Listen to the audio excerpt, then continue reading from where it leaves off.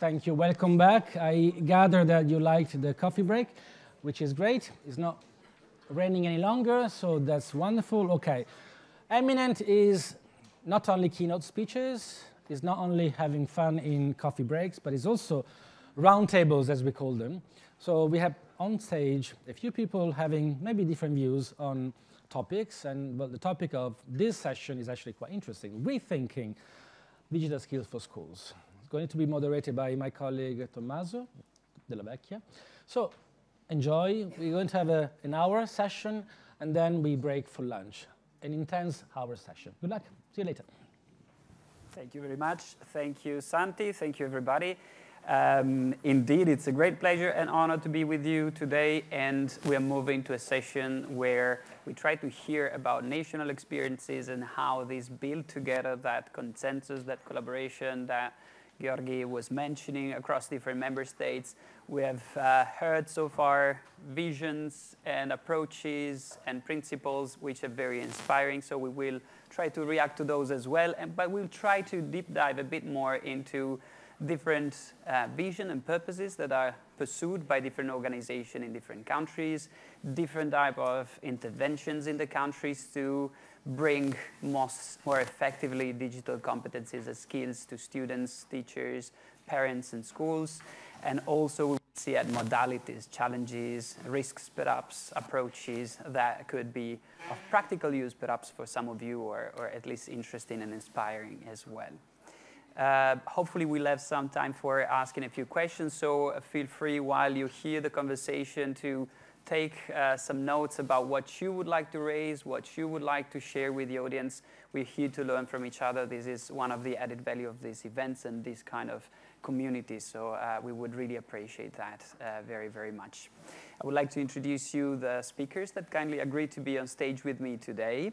We have Marie Bancal, Director of Partnership Development and Legal Affairs at PICS, which is the national online service open to all for the assessment, development, and certification of digital skills throughout life. We have Noreen Finnegan with us, which is head of unit with responsibility for the digital strategy for schools and teacher education policy at the Irish Department of Education. And of course, we have Elisabetta Mughini with us, who is Director of Research at INDIRE, who, apart from being our kind host for this event, is the National Institute for Documentation, Innovation, and Educational Research. So without further ado, well, first of all, I would like to ask for a warming up applause for these kind speakers. Thank you very much. They accepted to be on the spotlight, and they have many interesting things to share, of course, but of course we'll try to make the most of the knowledge and experience. And I would start to get acquainted a bit, and to start to perhaps also check an assumption we might have, and something that was mentioned even before. Common challenges, common sensitivity when we talk about digital skills and competencies. And most importantly, is there a convergence about the visions and the purposes that are somehow addressed across Europe? And I would start with you, Marie, perhaps. Of course, your body is quite, it's a bit particular and different from the national agencies, but what is PICS' visions about the provision of digital skills to students and to all, really? Yes, maybe to start, you forgot to mention I'm from France, because it's not in the name. And but that's interesting that you forgot it, because we're not only in France, so that's maybe the reason why you forgot that. So as you said, PICS is many things, in fact. It's a platform, it's a framework, it's a certificate, and I'll develop that afterwards. But to start on the vision we can have, and the vision we share with many ministries in France, because we've been created by the Ministry of Education, the Ministry of Higher Education and Research, but also the Ministry of Labor. And I think it's very important to underline that those ministries are putting their efforts together on this issue of digital skills. So first, what's very important for us is that if we want to train on digital skills, we have to share a common language. We have to be sure we are talking about the same thing. And this common language is very important so that we can bring together all the efforts on digital skills. And I think that the previous intervention showed that the education system has a crucial role to play in teaching digital skills, but also the labor markets and people from companies, but also vocational training and so on. So we think that having the same language is key to put all the efforts together. And PICS framework derived from DigComp, and it has been very useful to be able to use DigComp as a common language in France. Second thing, we have to think about it in a lifelong perspective. So that's why people can start on PICS from the age of 12 now, but till the end of life. And there's the idea that you can have your own personal accounts and you can go on PICS. It's not just once, it's not just at school, but it's many times during your life. And last thing, we think it's very important to have transversal digital skills before talking about specific digital skills. We talked about AI this morning. I think, and we think, you can't go on AI if you don't have basic digital skills. You won't be able to understand all the issues about AI if you do not have basic digital skills. And maybe as a conclusion on this first point, at PICS we also think that we can be serious but fun. If you want to engage people in digital skills training, you have to provide them with a tool on which they will want to go. And today people say, I've played on PICS. And I think it's a great achievement because it means that they will want to come again. And it's very important if you want people to spend time on enhancing their digital skills. Thanks a lot, Marie. And indeed, it's you touched upon some elements that were mentioned already, the transversal, the foundational nature of digital skills, which is something that is more and more recognized, perhaps. So we'll try to go around and see if there's a shared vision in that regard as well, and if we can prove that there's a certain convergence there. Noreen, is the Irish context and government trying to go along those lines as well, or do you have a different vision for what concerns the provision of digital competences to students? Absolutely, and I suppose it starts with our national strategy, Harnessing Digital, which sets out our goals for the digital developments. I'll start again, sorry. Absolutely, that we start with our national strategy, Harnessing Digital, which sets out our goals for digital development in Ireland. And we understand then that in order to achieve these goals, we will need to focus policies on addressing digital skills needs at all levels. And for those of us in education then, it's imperative that we're proactive in this area and that we do everything to facilitate and support the development of digital skills from an early age for all of our learners. So in response to that national strategy, our own digital strategy for schools to 2027 charts the vision of the Department of Education in this regard, and what we see as, the imperative to empower schools to harness the opportunities that digital transformation presents them and embed those skills in all aspects of teaching, learning and assessment. And I suppose following on from that, we see it in other policies that our understanding of what it now means to be literate in this world includes digital literacy. So to the extent that our follow-on successor to our numeracy and literacy strategy will now be a literacy, numeracy and digital literacy strategy. And then another initiative recently, which is more new and seeks to influence online safety for our learners outside of the school space, is an initiative to support parents who may wish to enter into voluntary codes with their school communities about access to smart devices.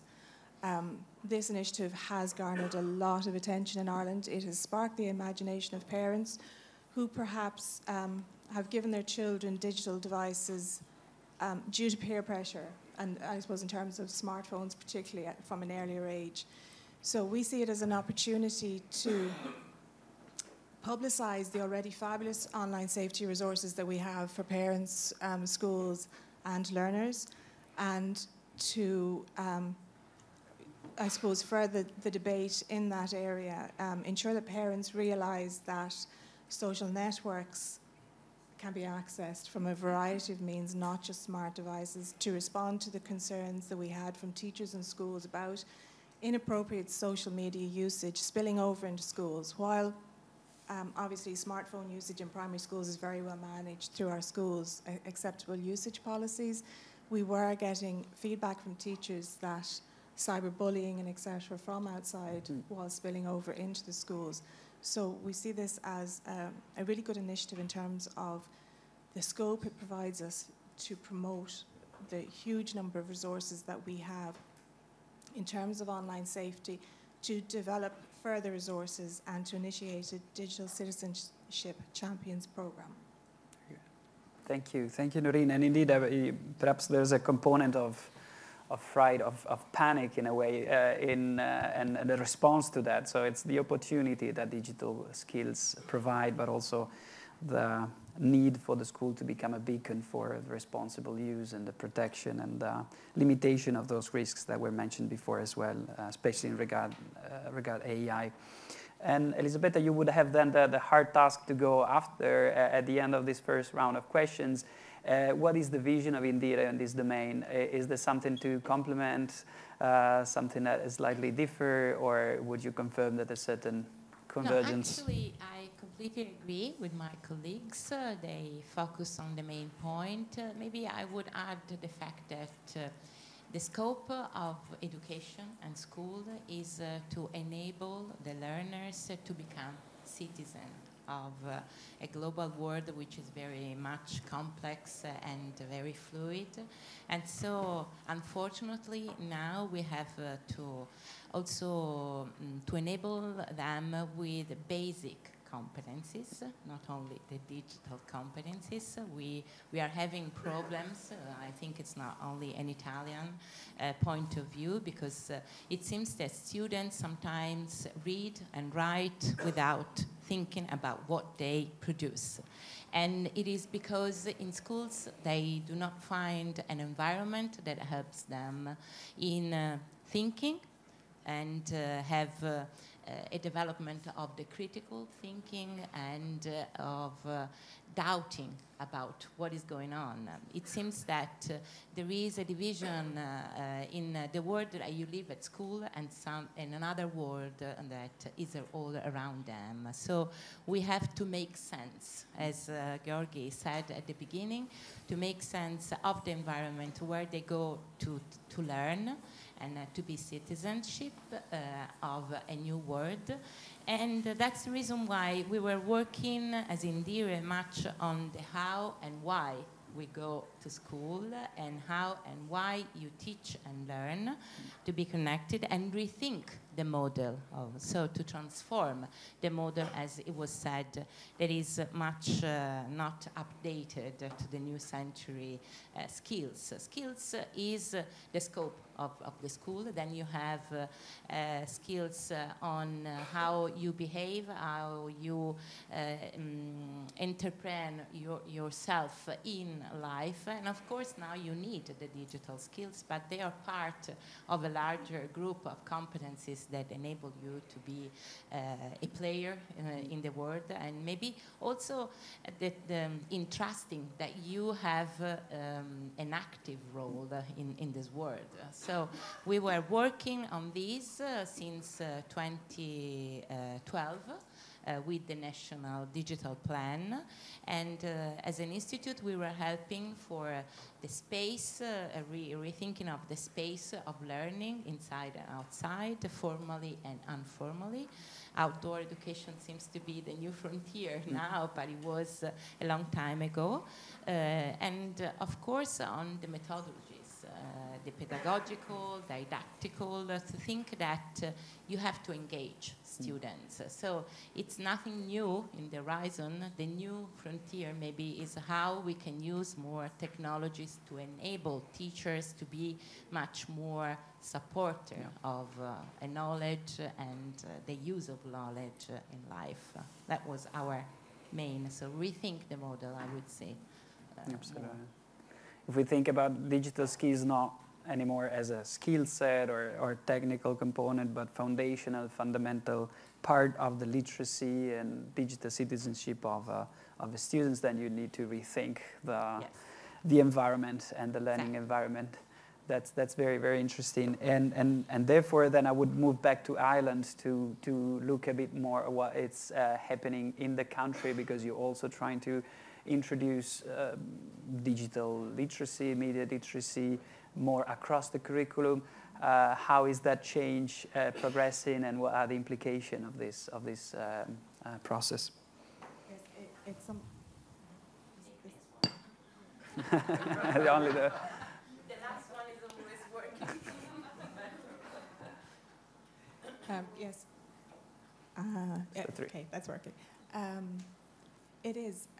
I suppose coming from, it was the learning coming from the previous digital strategy as well, and understanding that great work was done across the curriculum under the previous strategy, but it remains our goal going forward that we take the opportunity in terms of curricular reform to embed technology in all aspects of teaching, learning and assessment in every subject, in every classroom, and so we continue to do this, and it is just one of the pillars of our technology, but it is recognised that it is vital. Mm-hmm. Absolutely. Thanks a lot. And just to, before going to Marie for exploring more the assessment and accreditation model, I would just ask you, Elisabetta, to specify a bit more about the strategies and plans in Italy in place in relation to digital education, as you're one of the countries that has invested greatly, for instance, with the Resilience and Recovery Fund. So there's also a material component to what you mentioned in the model. How do you keep the two strategies together? How do you make that work? And what is the plan underlying it, that process? Of course, you need to have a balance. And you have to meet the two strategies. The one that comes bottom up from schools themselves. They have already been involved in transforming education. It was a long time ago, 10, 15 years ago, but now with the Resilience and Recovery National Plan, they have received so much investment, let's say, but it's money, our money, to be used to implement either the environment seen as a nice, well-being place where to stay and learn and teach, and as it was said by our diplomatic advisory at the beginning, also to implement more the strategies of laboratories, innovative laboratories, so to think that the learning happens when you are in group, when you study together, so together with your fellows, and the teachers becomes more a mentor and a facilitator. But the top-down strategy too is important, and it has to have an aim clear that enables the teachers to be part of this policy. And so the investment are now mainly on the teacher training, because otherwise they won't be able to, they are very much able to understand the needs, but how you solve the needs of the students, it's through a way of teaching that involves them, and so they have been trained not mainly on the use of high techs, but on how technology can enable the learners to become complete human and to become people that can choose what they want to be in their life. Otherwise, we project the idea of active learners, but they have to be responsible and part of the design of the teaching and learning happening.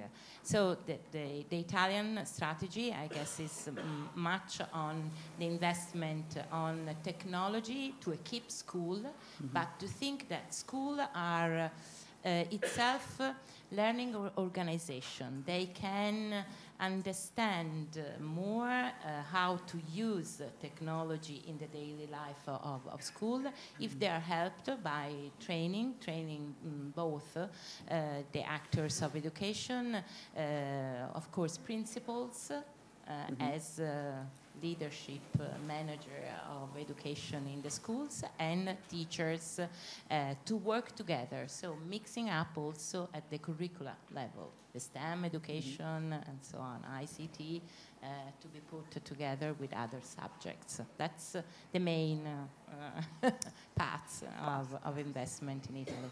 That's very clear. Thank you, Elisabetta. And I think, indeed, I mean, you introduced some very important pillars and already a bit of methodology and how things are being rolled out at the country level, which is very interesting. Possibly we'll also return back to that concept of a school that is somehow self-reflected, a learning organization. And for reflecting on what achieved, they would need to assess themselves, of course, and collect data, which leads me to Marie to let you perhaps explore a bit more and explain a bit more what PICS is doing. We have a little presentation that, if it could be put on screen, would be appreciated, to describe a bit more what PICS does and how you really manage to make of assessment also perhaps a learning opportunity.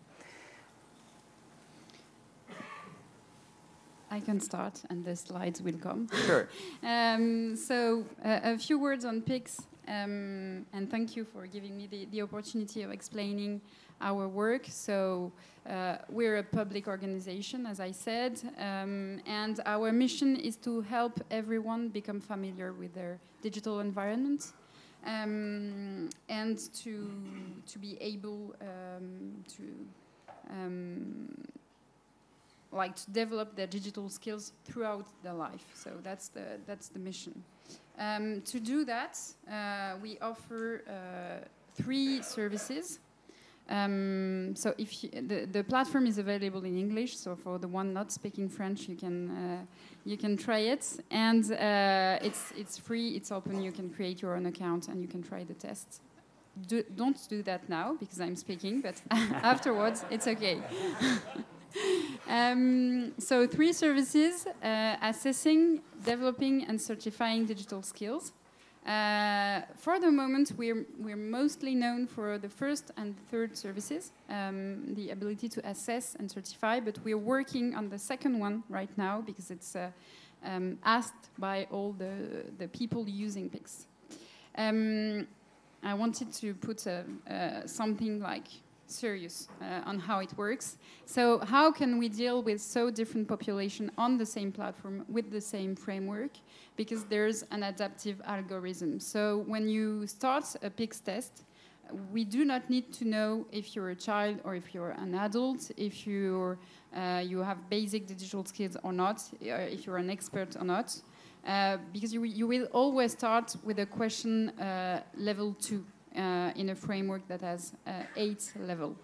And then, depending on your answers, we will re-evaluate your level after each answer you give. And the idea is that you have questions that bring you to your best level. So it must be hard enough to know what your level is, but not too hard, or you will stop the tests. So for those of you who have tested it and find it very hard, good news, you're good in digital skills. If it's hard, it's good news.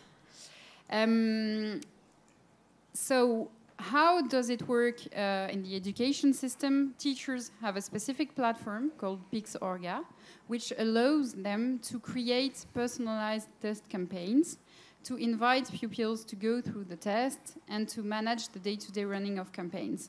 So it's the way they can access data regarding the level of the pupils. They can also know where they are in their tests. So, and they can analyze results, because the idea is that based on the results, they can adapt the learning to be relevant with the level of the pupils. Here is a screenshot of PixOrga, just to show you the kind of information teachers can find on PixOrga and how it's a tool to adapt their learning. The way we are deployed in France, but also in Belgium, and they don't want me to talk about them, but they are here, is, so in France, we are in secondary and higher education, and there is a huge public policy on that, because PIX is mandatory. Having the PIX certificate is mandatory in secondary education. At the age of 14 and 17, so you have to pass the exam. You don't have the choice, and teachers do not have the choice. The important thing is not the certificate, but it's, if you have to pass the certificate, you have to train. So that's why the certificate is mandatory. But we are also used in other national public policies, like by the Public Employment Service, on the digital inclusion policy. So that's the way we use in public policy. Just to mention it, we're also used by HR and trainers in organization. So companies, ministries that want to train people on digital skills also use PIX and PixOrga platform. I think I've told you like the most important thing on the PIX in the French education system. It's clearly an ambitious goal. All pupils will have to pass the certificate, and teachers have a set of tests depending on their discipline, so that they can offer and use tests at school. And the deployment is supported by regional education authority and a network of ambassadors. So we're relying on the whole structure of the education system to deploy PIX. You asked me also to say what's the next step about PIX. So just to give you an overview, we're working on PIX for primary school pupils. I think we've talked about the use of smartphone, and it's not starting at 12. So there's a huge demand to have a platform that could be used for like by primary school teachers. It will be a new platform because we want, it's a specific approach. We think it's very important to have something that is really relevant for this group of pupils. We are also working, as I said, on the second service of PIX, which is to help develop digital skills. So we're working on new training modules. 6 years ago on PIX, you could evaluate yourself, and also learning by evaluating yourself. Now we really want to have specific modules to train people, because it has been asked, as I said. And also, like on the evolution, I think it's important to say that we're working with Belgium, as I said, but we're also talking with many countries. They have the same issues. I think it's something that has been said before. We all have issues on digital skills. And many countries we had the opportunity to talk with in the process of working on EDSC, the European Digital Skills Certificate. We're interested in what has been done in France, and I think that it's not French, in fact. It's in French. It started in French, but the framework, the way we adapted the platform and so on, is not French. It can be used by any countries. So the way we want to work on that is by sharing a common good. So it's the way we we have the conversation with other countries, because it's so important, it's such an important issue that we have to put our resources together, and we can do it on a common good, so that's the way we're working on it. Thank you very much, Mary. That's impressive service and activity that you provide. And of course, it leads us, it's also quite interesting to see as any of these initiatives now have to rely on different organizations, a network of supportive and enthusiastic teachers or trainers or ambassadors. That's really the only way possibly to make these initiatives scale. In the school sector, it means that, of course, teachers would need to have, of course, they are burdened and empowered with this topic. I would like to go back to you, Elisabetta, with this concept of the assessment process as something intrinsically valuable from a learning perspective for students and teachers, because we discussed previously about a bit this new modality of training teachers, engaging and making them part of the change process. Could you tell us more about this approach and how you think it could lead to real sustainable change in schools?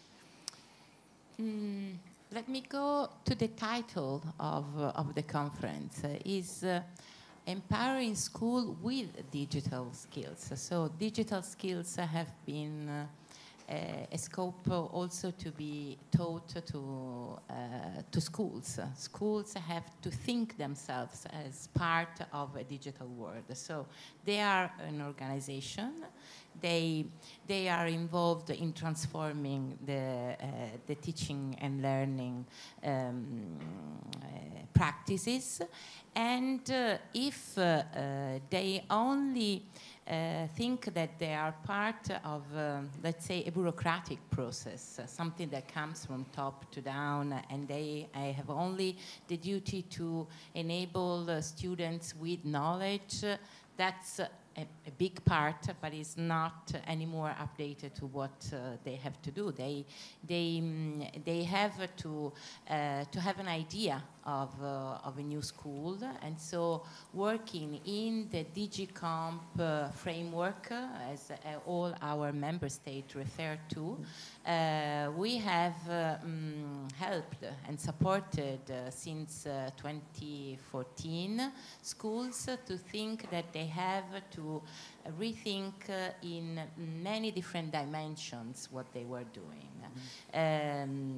Of course, the infrastructure, but also the methodologies, the way they work as a team inside the school with different subjects being integrated to one another, and also in improving the performances of the students, because they were improving the performances of the teacher and the principal at the same time. So it's a continuous process. They have to be helped by some instruments. The first of all was delivered by the European Commission, was the selfie, that was mainly based on digital activities. And we have introduced something more, to think that innovation is a process that works at different levels and includes different dimensions, also the well-being, but many others. And so now we are developing a selfie for those schools to help them through questionnaires that are delivered to principals, teachers, and students to see if they notice that the school is evolving, is transforming. Because most of the time we rely on what people say and think they are changing, but nothing is happening. So the self-reflection process of a teacher and of a principal and of a school as a unit helps to implement the new world and the new way of thinking, the model of schooling.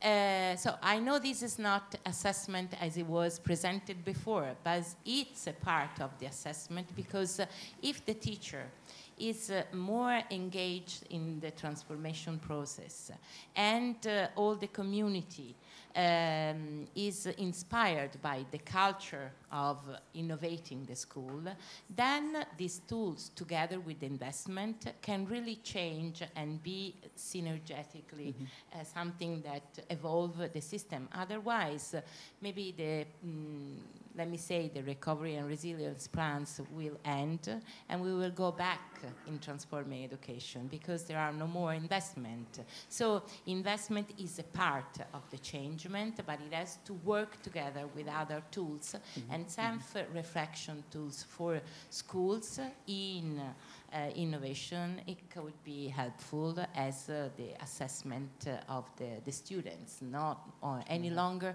on knowledge, but on how you can implement a new way of schooling. Absolutely. That was the idea. I hope it was clear. Thank you, Elisabetta.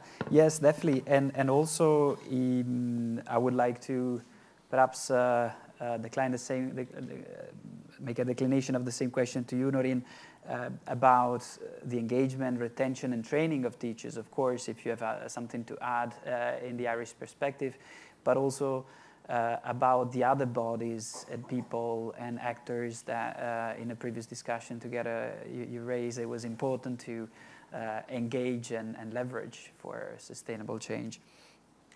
Absolutely. We would see building key skills in our teacher workforce is critical to this success. And from that regard, I suppose it begins with initial teacher education, where now digital skills, incorporating digital literacy and using technologies in all aspects of teaching now form a core part of all initial teacher education programs in Ireland, as well as opportunities for student teachers to experiment with new and emerging technologies. But of course it doesn't stop there, and then so in terms of the continuum for teacher professional development, we have extensive resources available under IDEA, the department's integrated teacher education support system. So they provide supports across a range of leadership, pedagogical, curricular and education areas in general, and then specifically have a technology and education team and a team of ICT advisors who then support and advise teachers and schools in terms of the digital side of things. Thanks a lot. And I think perhaps it goes also towards that direction of involving the kind of a middle management level of decision and policymakers that Divina was mentioning, these new networks, new figures, new roles within the educational context when it comes to educational technology and digital skills for schools. That's definitely an interesting part of the work that we also carry out. Before continuing with the question, I would like to open also to the audience. If there are any questions or contribution or comments, we would be happy, of course, to hear your point of view as well, or our guests would be pleased to answer any questions. Is there any immediate question? Yes? Yes, one question for PICS. I was wondering whether the platform is also mandatory for teachers or not. Because I remember you were mentioning that is, sorry. I remember you were mentioning before that the platform is mandatory for pupils. I was wondering, is open also for teacher? And if so, is it mandatory for them as well? Thank you. Good question. The use of the platform is not mandatory. We're not forcing teachers to use Pixorga. But if they want to prepare their pupils to pass the certificates, it's better to use specific tests that are accessible through Pixorga. But in some cases, it's not the teachers themselves that use the platform. It can be done like at a higher level, and there's a code that allows pupils to enter in a test. And teachers are not always using the platform for sure, but it's available. Thank you. I have questions for you, Marie, and also for you, Elisabetta, if you allow me. So my question to you, Marie, is when I imagine PICS, I ask myself the question, how monolithic is it as a system that might be implemented in another country? You said it's not French, but it is in French. Or, with other words, is it something you need to take as it is, or is there some modularity around it? That's the first question. And the other question is, because you've mentioned the testing, and this is fundamental for certification and assessment, but the testing has this nice side effect that you start to teach for the test. How much of the teaching to the test do you already observe? Because, with other words, can you start from scratch and just, like clean slate, have somebody go through the certification without teaching them to the test? Sorry for two questions. And my question to you would be, Elisabetta, you mentioned the very unprecedented also RRF experience of Italy, and I can just confirm it because we have also seen what is happening. What is for you the main lesson from this very, very big investment in the let's say transformation of education and training? Something that you mentioned a little bit, you alluded, but something that you definitely would like to see continuing, also if there would be no RRF. Thank you. Okay. You can process. So on the modularity, there are two types of modularity. The first one is that the framework has, I think, 700 learning outcomes, but maybe more because it's evolving nearly every day. So depending on the context, you can pick learning outcomes to create a specific test. So like in the French education system, maybe they don't want to pick the same learning outcomes as in the Belgium education system. So you can really choose what's relevant for your context. And then you have like the core framework based on DigComp, but we also have the ability to create a specific framework that we call PICS Plus. And that's the way like we can create specific items and specific questions that are adapted to a country or to a specific theme. So that's the way we work with different countries. And different sectors also, because you might want to adapt the items. And I already forgot this. Yes.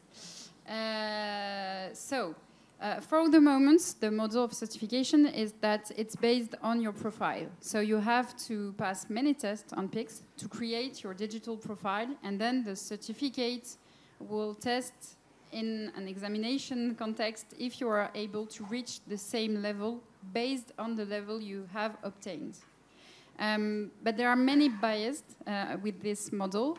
The main one is that teachers tend to say, okay, just do 5 competencies and you will be sure to have the certificates. So the result of the certificate is not the real level of pupils, but the level of engagement and the time they could spend on the platform. So we are changing the model this year with a new certificate that will not be based on your digital profile. We will start from scratch. And we were able to move from the first model to the second one because we have lots of data. So we are able to find your real level with very few questions, in fact. Because there are links between competence. So it's having this all this data that we can use IRT, in fact, and the certification test will not be based on your profile, but only on what you will prove during the examination. Thank you. Thanks a lot. Elisabetta, what would you keep? I would answer in 2 different ways. One is on the content and one is on the method.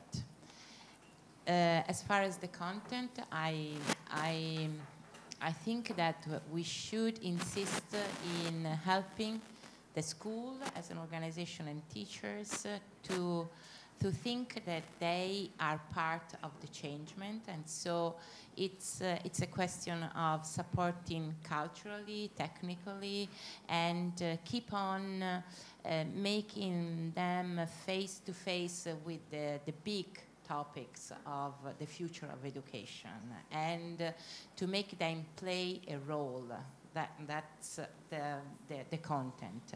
Through the methods, what we have taught through this movement of innovation that we have supported as INDIRE, but they were also part of the national plan at the Italian level, Avanguardie, Piccole Scuole, and the Fab Learn Makers movement, is that networking is the key driver to support any kind of policies. So, but really networking, not that one that is part of a bureaucratic process. You have asked schools to be together to gain and to answer a national call and to have the investment and then use the funds because they are in a network, and then after the project is over, the network is dead.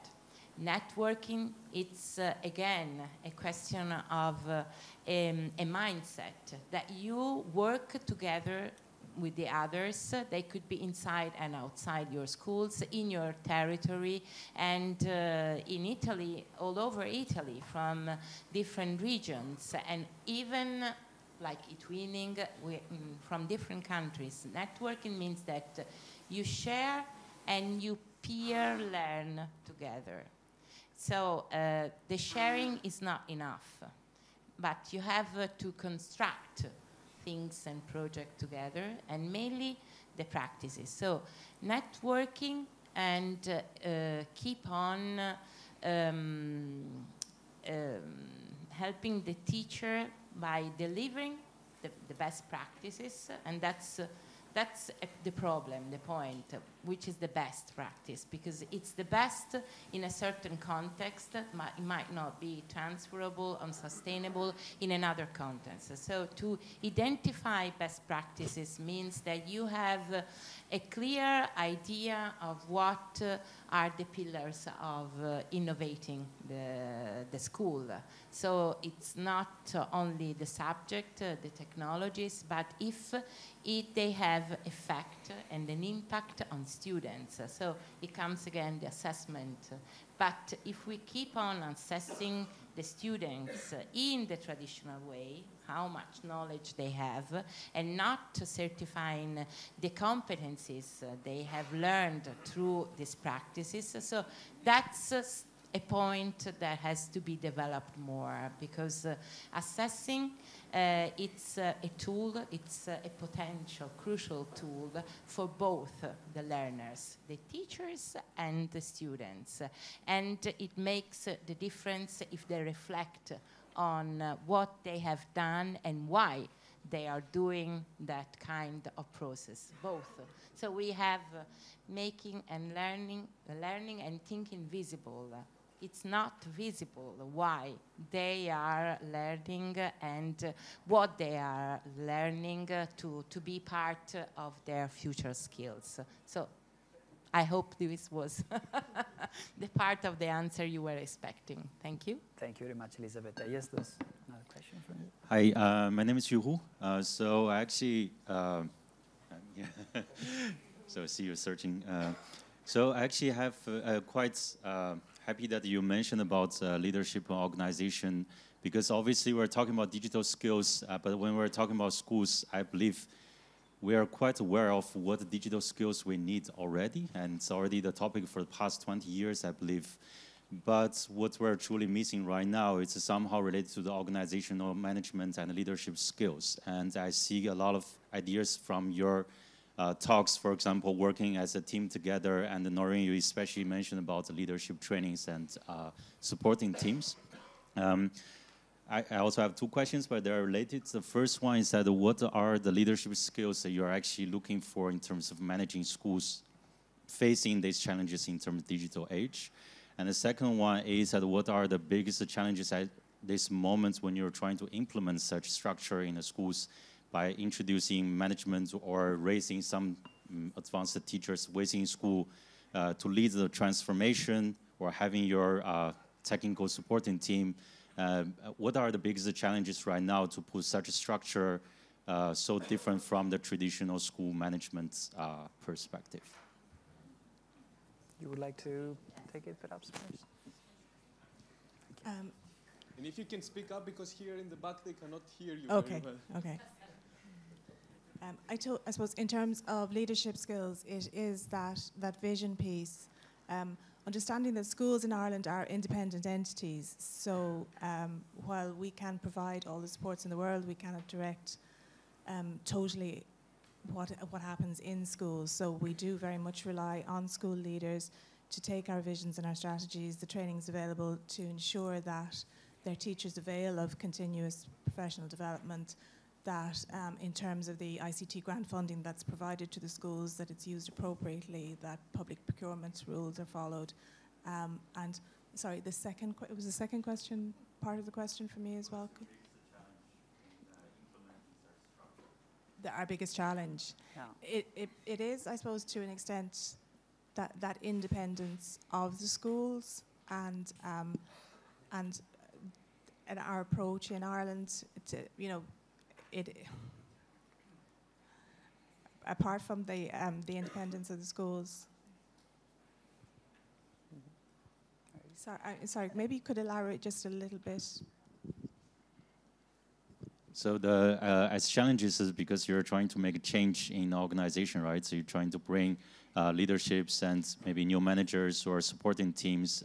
What are the challenges when you're trying to introduce a new structure? Oh, okay. Yeah. Well, I suppose our challenges are that we want to embed this right across the continuum, right across all aspects of our curriculum.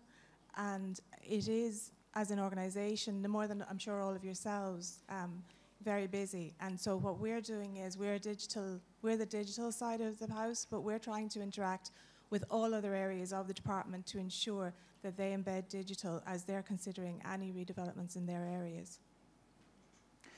Elisabetta, would you like to comment? Because you had also this activity with digital animators, so it's a bit of a similar approach to have that technical, pedagogical type of stuff and leadership in the school.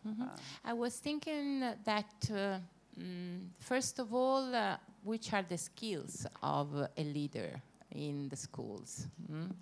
And we have to go back in helping them to be more passionate, to be more,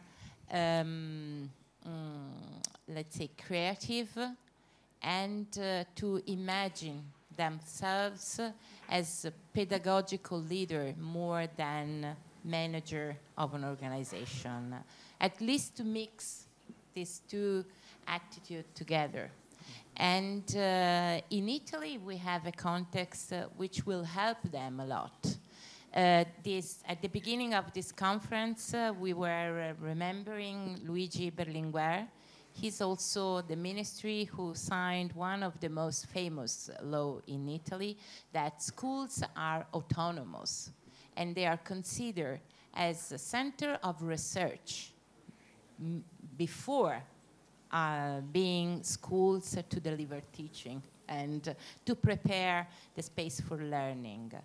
And if you think that as a school you are a researcher institute in practice, doing research in action, and that teachers are not only practitioners but are also researchers, at the leadership of those, you have to have someone who has got a vision about the education in the future. So that's the reason why I think they have to be passionate, but at the same time they have to have a vision about what the future of education is going to be, and how you want to be a change maker inside.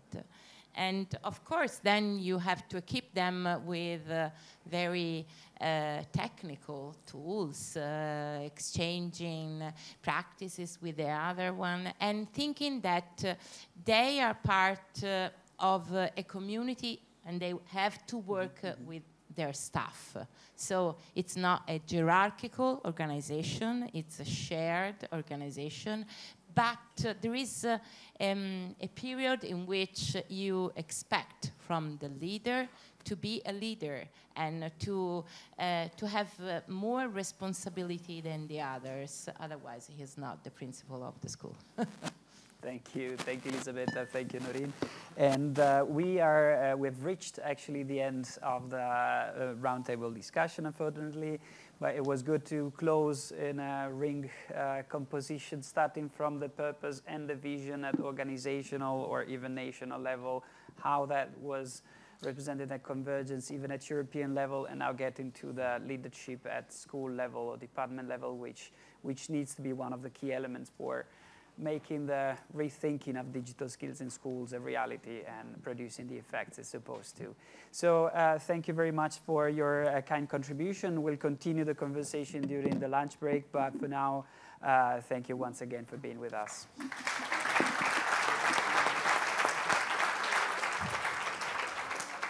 Okay, thank you very much. That was great. Thank you. And before we, stay just a second. Excuse my back. I will stay here, so no back. So before we break for lunch, you've been taking pictures of the presentation. We are going to share the presentations anyway. So when we send you the email with the link to make the evaluation form, so in change of the evaluation form, we will send you, no, I'm kidding.